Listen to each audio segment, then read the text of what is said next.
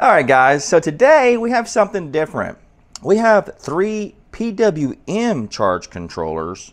Now, we haven't had any PWM charge controllers on the channel, and I haven't actually used one in a long time. Are these still a viable option? Now, they're much cheaper, than an MPPT. So I've got a mega cheap one.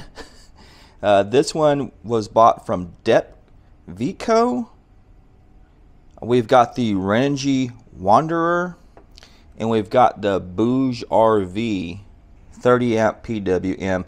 Now these are all claimed to be 30 amp. So this one, as you see here, says rated current 30 amps. On the Renogy, it says 30 amps. And on the BougeRV, it says 30 amps.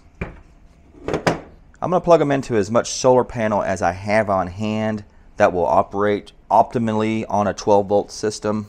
And then we're going to use each one to charge this Renogy battery box, which inside I have a Bluetooth battery, so we can monitor the actual current going in to the battery. And I've already got a cable that I've built up that we can use to connect these charge controllers in. I'm going to just use one of these 50 amp bi-directional input outputs on the Renogy battery box. All right, so let's get started. All right, guys, so we're going to start with the Renogy Wanderer, and I've got it already plugged into the battery. So we've got the lights on here showing that it's on, and let's go ahead and plug in the solar. There we go. Now we've got a light showing PV. So we're showing 25, 28, 30 amps right there.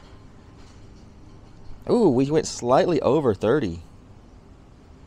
So right off the bat, the Renogy Wanderer is doing slightly over its maximum.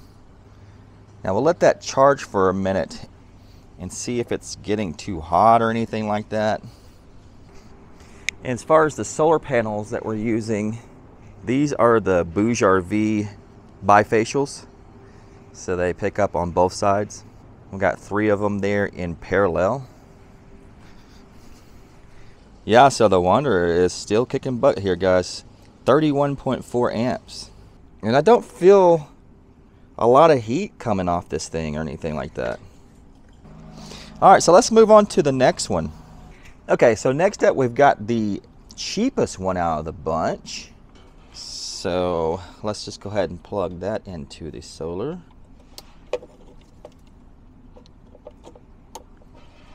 And look at that.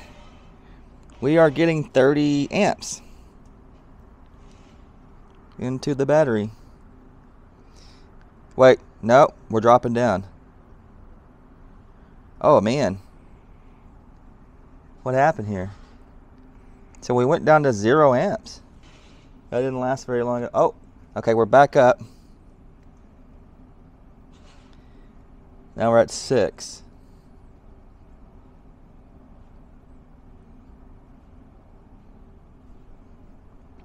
It came out blazing, but then it just dropped like a rock. I want to disconnect the solar from this and see if it just kind of like restarts.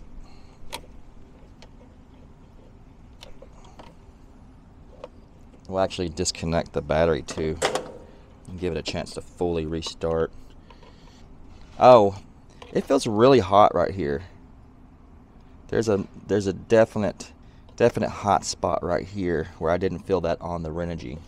So I bet this thing got hot real quick, and then it was like, nope, we're gonna have to throttle down. All right, so let's plug the solar back in. Let's see. All right, we're off to the races again. Oh, we started good, and now we're going back down. Womp womp. All right, so let's move on to the next one. All right, guys, so we got the BougeRV PWM 30 amp plugged in. Now this one feels like it's got more heat sinking and it's got more weight to it than the rest of them. The Renogy is definitely a little bit lighter and doesn't really have a lot of fins on it, but it's still, like we saw earlier, it was doing great. So let's plug in the solar to this one and see what we get.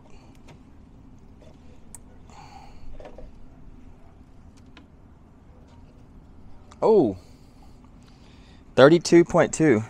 This one's going over its rated. Oh, no, we're going down. And we have an error on the screen here. Wonder what that is.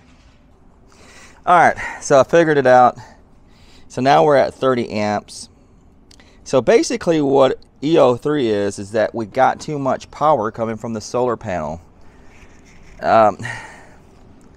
So I had to shade one little corner of one of the panels to limit the power out.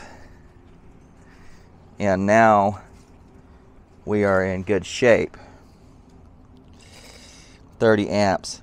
So now that begs the question, can we go back to this one and then this one work? Was that a similar problem that we were having?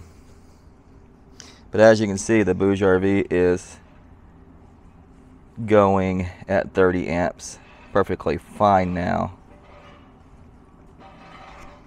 Yeah, so that's definitely the difference between using an MPPT and a PWM.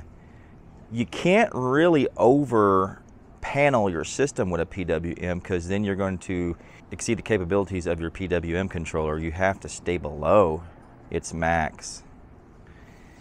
Interesting. Yeah, we're still at a solid 30 amps for the BougeRV. All right, so now that we're locked in at 30 amps, let's go ahead and throw this guy back on.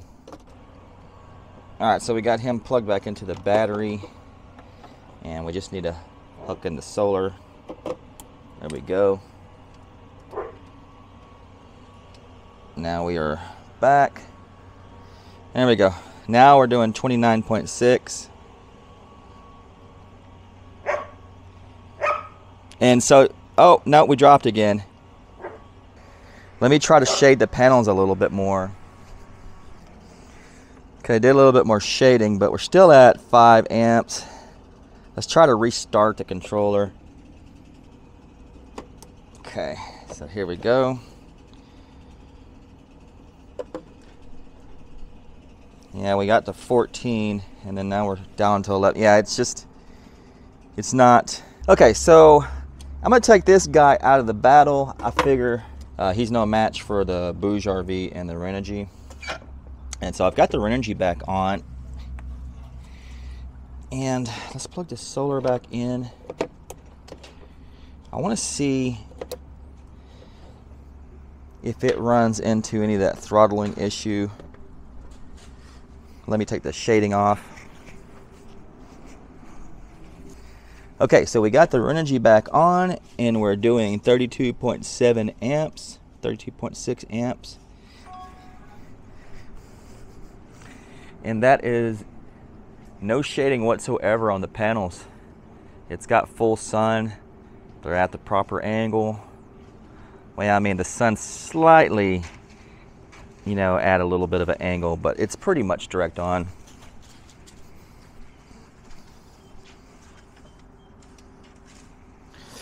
And so it's just pumping out 32.5.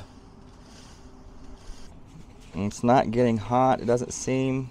It's getting a little warmer than it was earlier, but nothing hot. I'm just going to let this run for a little bit and see if there's any issues over time. Okay guys, we did actually end up, after letting it run for a little while, we went down to 0 amps. So it must be hitting that same wall where there's too much power coming in from the PV and it's got to throttle down. Now it's coming back up. So I think if I do the trick where I shaded one little portion here, that'll cut down our power a little bit. Well, it only got us down to 31 amps. Let's try to shade it just a bit more. All right, there we go. We're down to 30 amps now. So I bet at that, let's let it run and see if it stays at 30 amps or it throttles down. All right, guys, it's been a little bit, and we have not throttled at all. So as long as we're staying around that 30 amps, it's all good. So I'm going to switch it back over to the BougeRV and let it run for a little bit and see how it does. All right, so we're back on the BougeRV. Let's just plug the solar in. There we go.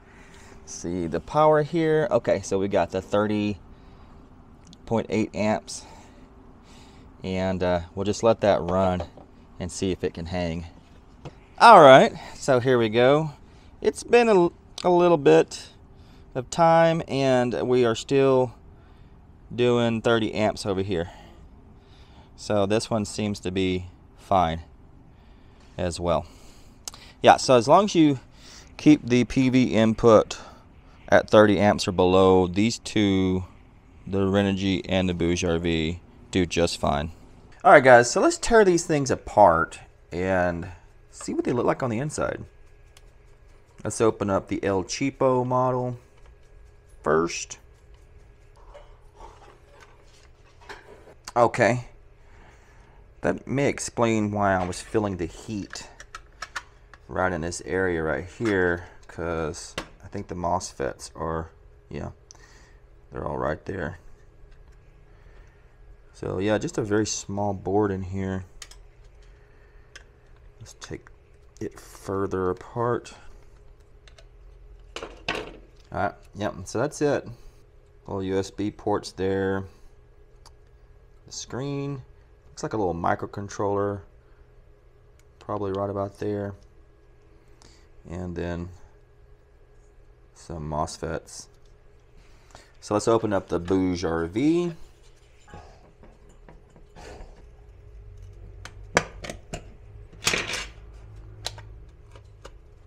There we go. So a bigger board. We actually got some 30 amp fuses down in here. Got a nice chunky heatsink on the back. Yeah, I do see some MOSFETs here. Looks like there's more MOSFETs. Here we go. So it looks like we've got a microcontroller here, and I guess about 3 MOSFETs. There's 3 there. Oh no, there's 4. There's one hiding right here. All right, and then our heat sink. Well, let's open up the Wanderer.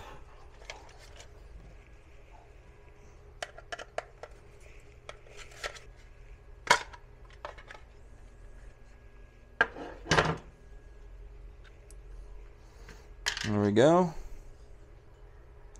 And this one looks like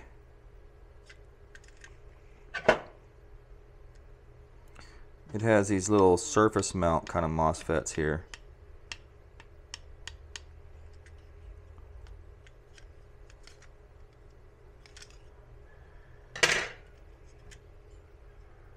There we go. Yeah. So this little heat sink, it's not really a heat sink, it's an aluminum plate. It clearly does offer some heat sinking capabilities. But it uses these thick thermal pads to remove the heat from this section of the board, which I'm assuming, yeah, that's where like these MOSFETs are. Looks like there's some resistors here. So these heat producing components, the heat is coming from through the board and then through these thick thermal pads onto this back plate. And then there's some fuses here. All right, guys, so that's all 3 torn apart. The El Cheapo guy, the BougeRV, and the Renogy. All right, guys, so I must admit that was actually a lot funner than I thought it was going to be. And I really never took the time to experiment much with PWM charge controllers. I'm really thinking in a future video I'd like to compare the performance of a good PWM controller like these two with a good MPPT controller, and just, you know, see how big the difference really is between the two technologies. All right, I think that's going to be it for the video, and I'll catch you in the next one.